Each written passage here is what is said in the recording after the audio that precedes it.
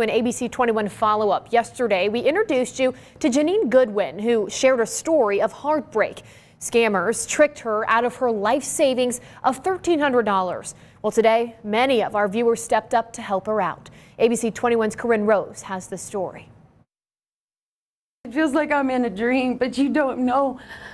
I feel like just like a huge burden is off my shoulders and I can breathe. And I'm just so thankful. Jeanine Godwin says in less than a day, her life has completely turned around. I didn't do it for the money. I just didn't want nobody else to get hurt. So this is all like a total shock to me. We met Jeanine Monday when she came to us to share her story of being scammed so that it wouldn't happen to anyone else. She lost her life savings of $1,300 and more in an internet scam. I don't want nobody to go through that again. Godwin told us she'd responded to a Facebook ad claiming to pay her $500 a month for 6 months if she would allow her car to be wrapped in a Budweiser logo.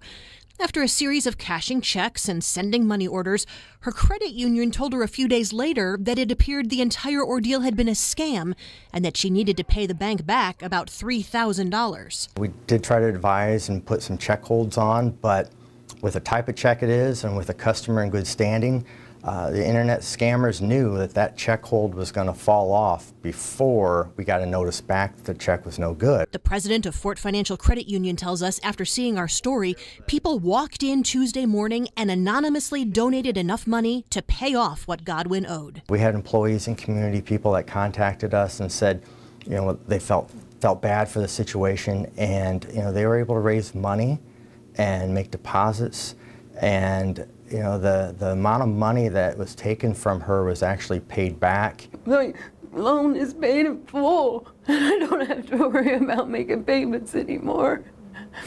I want to thank you guys so much. I want to thank everybody who has helped me and donated, and God will bless you. He will bless you just like He blessed me. Not knowing that would happen, one of our longtime viewers was so moved by Godwin's story that she set up a GoFundMe account to help her. She was older and they took advantage of her.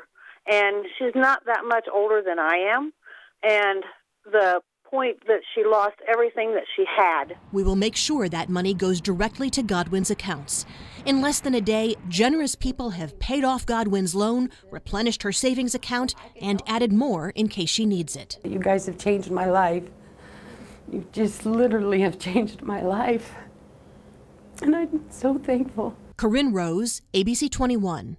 Fort Financial Credit Union is accepting donations on Godwin's behalf. The GoFundMe account set up to help her is still active, but it will likely be closed this evening. You can find a link to it on our website, WPTA21.com.